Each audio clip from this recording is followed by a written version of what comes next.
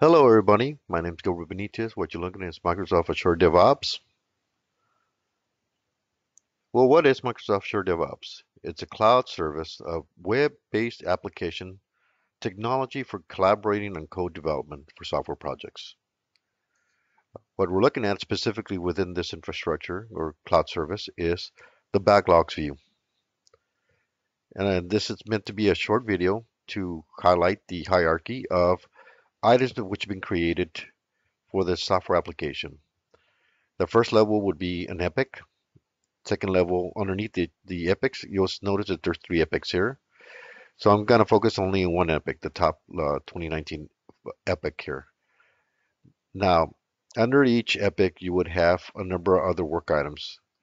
And typically, the first item would be a feature. Underneath the features, you would have user stories. And user stories would have also task, details of what needs to be done. You can also have some bugs within that. So I'm going to do right now is after drilling down through one of these features, show you the power of this backlog item and how you can utilize it to prioritize work. You'll notice that each item, each feature here has been defined with as part of the name saying step 1, step 2, 3, and 4. I'm going to reposition these features, put step 4 on top, implying that this is the first item that should be worked on. I'm going to move it back down to show you how easy it is to move by dragging and dropping. Now I'm going to drill down into the feature, step 1 feature. And you'll notice that there's user story 1, 2, 3, and 4. Well, number 4 is in the wrong place. Let me put it back where it belongs, at the bottom level. So the priority here would imply user story is the first one that needs to be worked on. Well, looks like the bug is in the wrong place too. It should be right after bug number 3. Let's reorder this.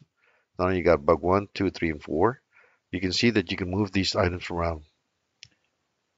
Again, this was just to showcase that the power of the backlog section and how you can reorganize all your user stories, your features, your tasks, your bugs, and so forth. Change the order basically of the work that needs to be worked on first, each work item. And you're able to draw down to look at what's contained therein for each epic, each feature, each user story, etc. Now, again, my name is Gilbert Benitez, and this concludes this short video on the hierarchy on backlog items and the ability to be able to move and reorganize items to set a different priority and what needs to be accomplished first and worked on. I do thank you, and this concludes this video.